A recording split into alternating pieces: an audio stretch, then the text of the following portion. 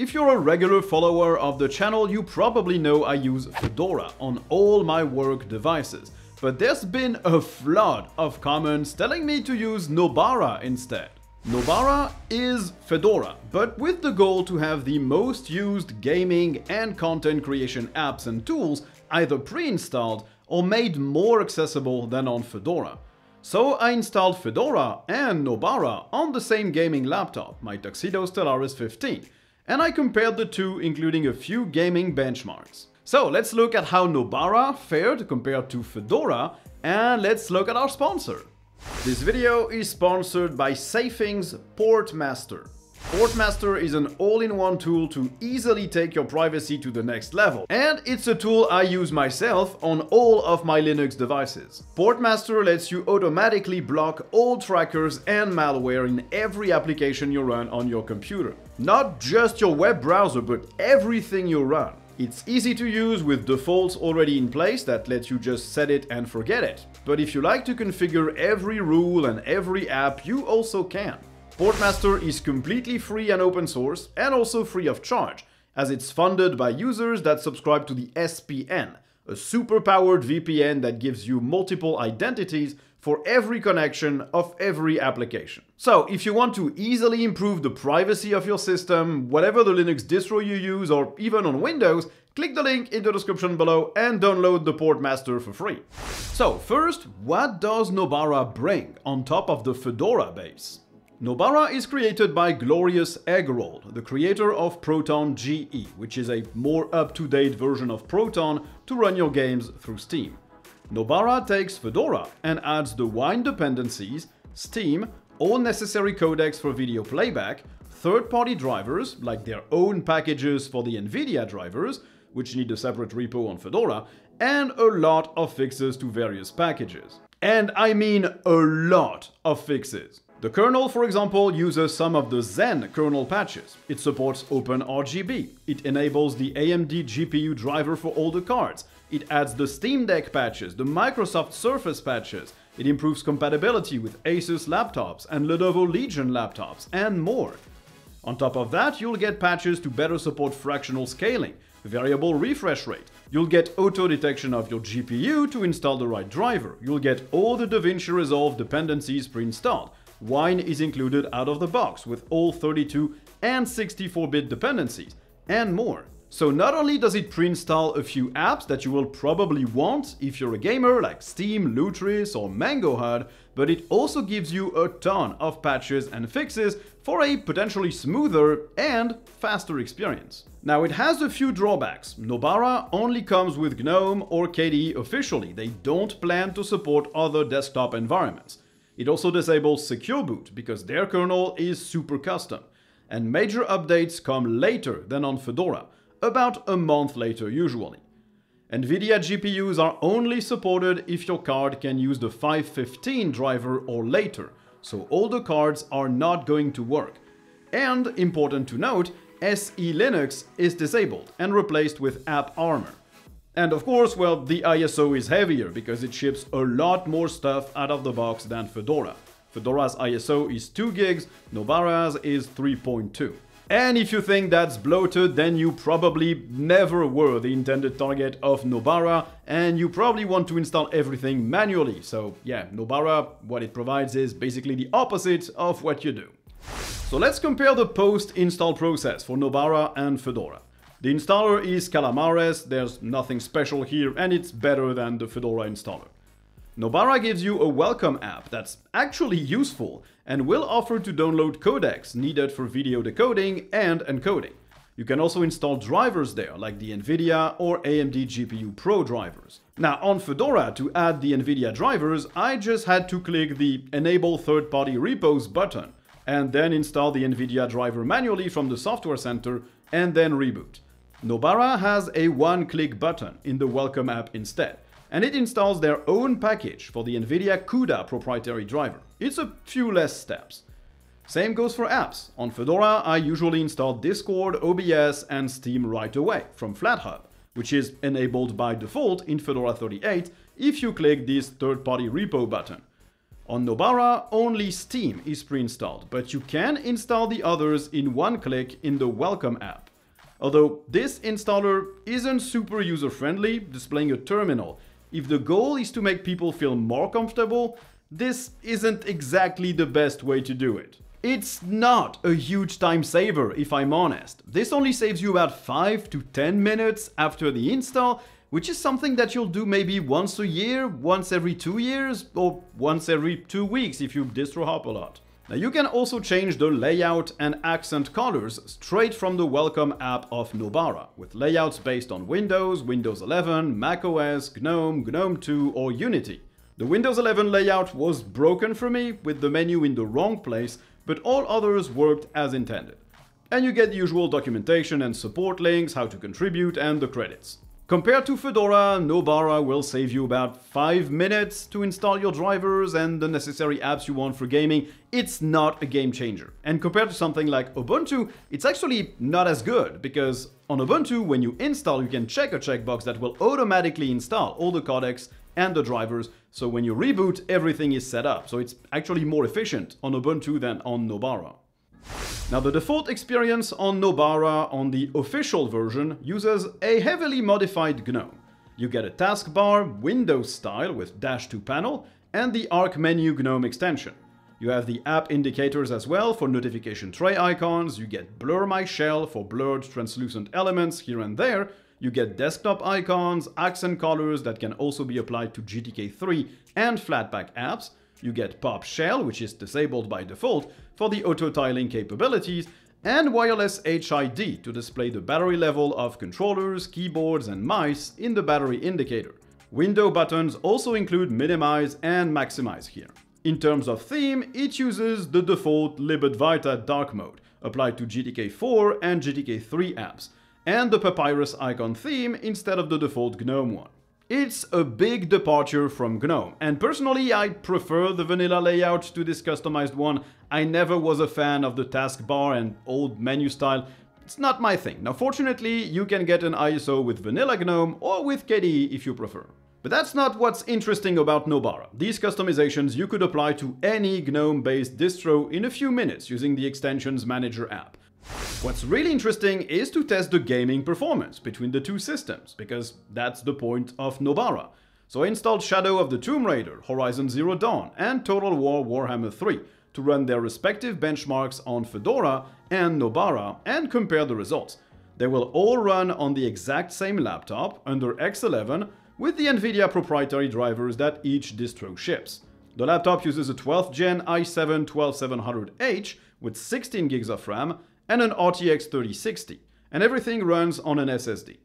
All games on Nobara used the default Proton version, which was Proton Experimental, same on Fedora. And in my first tests, Fedora beat Nobara by about 10%, until I realized that Nobara was running on Wayland and not X11, and was not in performance mode. So I redid all those benchmarks, because yeah, the X-Wayland performance hit is real. Now with Shadow of the Tomb Raider running the game at the native 1440p resolution on high details, Nobara got 87 FPS on average, with a minimum of 72 and a maximum of 144. On Fedora, using the same settings and resolution, I got 83 FPS on average, with a minimum of 67. That's about 5% difference in favor of Nobara. That's not huge by any means, but it's still nice to have. Running Horizon Zero Dawn at 1440p on high details, Nobara got an average of 64 FPS, with a minimum of 22 and a max of 161, with a benchmark score of 11,591. Fedora got an average of 63 FPS at the exact same settings, with a score of 11,281, a high of 159 and a low of 21. That's virtually the exact same performance, no difference here. And in Total War Warhammer 3 at 1440p on medium settings and ultra unit size, Nobara reached 71.6 FPS on average, with highs up to 86 and lows down to 58. Fedora, with the same settings, got 69 FPS, nice, with a max of 84 and a low of 59. So about 4% difference here again in favor of Nobara. And those performance gaps are repeated throughout multiple benchmark runs that I did. but it's really not groundbreaking. It's nice to have, but it won't change how your game plays. Now, in terms of other differences with regular Fedora, Nobara comes with its own graphical package manager on top of GNOME software. This thing shows everything that is installed, all the available updates. It lets you install Flatpak packages, although I don't quite see the point since GNOME software can do it already, and it has a convenient Update System button, which again is a duplicate of the one you'll find in GNOME software. It also has a graphical repo manager, just like GNOME software, which shows that Nobara adds their own repos on top of Fedora, and it also comes with RPM Fusion and a few others. It's a nice looking and simple app to install packages that are not available in GNOME software, like all your underlying libraries or drivers, but it also duplicates a lot of the features of GNOME software, and that's really not necessary. Now, just to see if there was any difference between distros, I also tried to connect various Bluetooth controllers, namely an Xbox Series controller and a PS5 DualSense. On Fedora, all controllers connected immediately and worked as intended, without any noticeable input latency. On Nobara, same experience, so no difference at all between the two distributions. And I can't say I'm surprised, controller support on Linux has been absolutely stellar on every distro I tried for the past 4 or 5 years. Now, I use Davinci Resolve on Fedora to edit all my videos, and it's a big selling point of Nobara to make it as easy to install as possible. On Fedora, you have to install a few dependencies from the official Fedora repos. Then you download the installer from Resolve's website, and you'll need the Nvidia drivers, of course. On Fedora 38, you even have to launch Resolve with a specific preload option, so that it uses the system's glib-related libraries instead of the ones it ships with, because they're incompatible with the newer versions Fedora 38 uses. And Nobara hasn't been updated yet to use the Fedora 38 base, but I'm pretty sure that since Resolve is one of their main selling points, they will apply that fix automatically when they actually update the distro. Now, on Nobara 37, installing Resolve didn't require anything specific. All the dependencies were already there, the Nvidia drivers they package are perfectly good for it. You download the installer, you run it, and it works. Nobara even uses the CUDA drivers, which has never been necessary for me on Fedora. I just installed the normal drivers and I installed the CUDA related libraries from the repos or RPM Fusion. So here on Nobara, the experience with Resolve is definitely simpler than on Fedora. It's not complicated on Fedora, it's like 3 packages and a little export variable to add before you run the program. Nothing too complex. But on Nobara, you don't have to do any of it, and you can be fairly certain that every single one of their distro upgrades will automatically bake in all the necessary tweaks or workarounds, so you never have to figure them out by yourself. So, Nobara is interesting. Nothing it does or ships, in terms of graphical apps or customization, is that important. You can replicate that super easily in like 5 or 10 minutes when you install Fedora. It's a one-time thing you will not repeat every day, but I guess it's still some time saved. If Nobara provides what you usually install, you might as well go with it instead of regular Fedora. And the delays in terms of updating the kernel or having the major versions available isn't that important either. Sure, you'll get everything 1 month after Fedora users, but you'll still get your updates every 6 months. The gaming-related improvements didn't blow me away either, but let's remember that it's on a pretty powerful laptop. The gains might be bigger on a device with less horsepower. In general, something like 4 or 5% improvement wouldn't be enough for me to go to another distro with less support, less documentation, and less trust.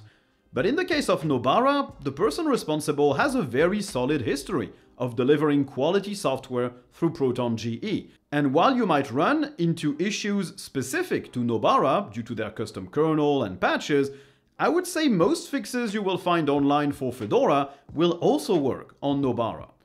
So it's an interesting one. Personally, I don't play games on my main desktop PC anymore. I play everything on the Steam Deck, and I'm also planning to make my own Steam console, which is basically going to be a micro ATX PC with an AMD GPU running Holo ISO and plugged into my TV, because my main desktop is in my office and I just don't want to play games sitting at a desk in front of a PC. It's just not a good experience for me. But I'll make a video about the Steam console when it's ready. But if I needed a gaming PC that will also be used as a regular computer, I would definitely go with Nobara over Fedora. The time saved and optimizations will not revolutionize your experience, but it makes things easier than setting up everything yourself on regular Fedora. So yeah, Nobara is better than Fedora, for gaming and content creation at least. Marginally better, but still better. Now, on the other hand, this segue to today's sponsor is vastly better. If you're planning to buy a new computer to run Linux on, stop buying devices that were made to run Windows and only support Windows.